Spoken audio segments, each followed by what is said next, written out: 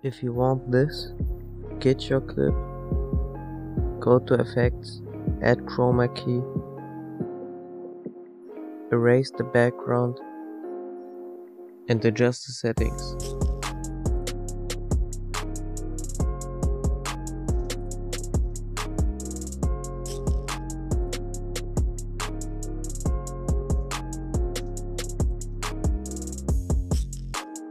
After erasing the background, duplicate the layer 3 times.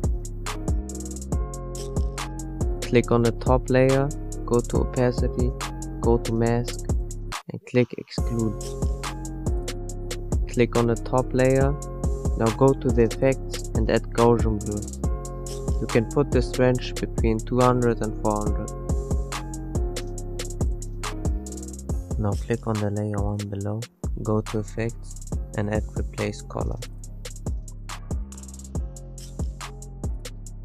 Change the top color into black and replace it with white. Put the threshold all the way to 400%. Go back to Effects and add Edge Glow. Put the smoothing on 10 and the threshold on 0. Scroll down and put the blur on 0.15.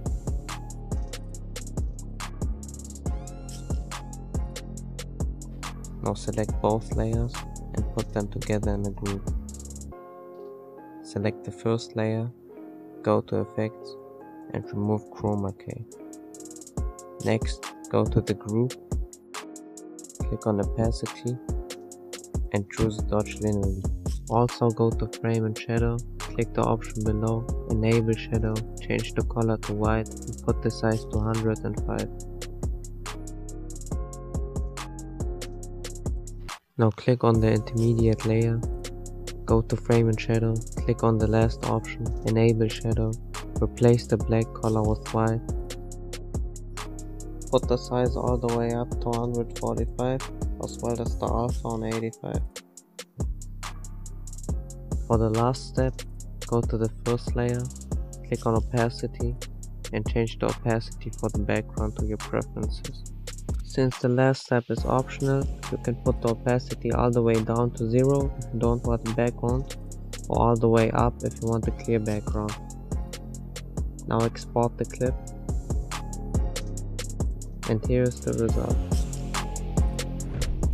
I hope you liked this tutorial. If you did, please leave a like and subscribe to my channel, and in case you got any other tutorial ideas, let me know in the comments down below. I would really appreciate that.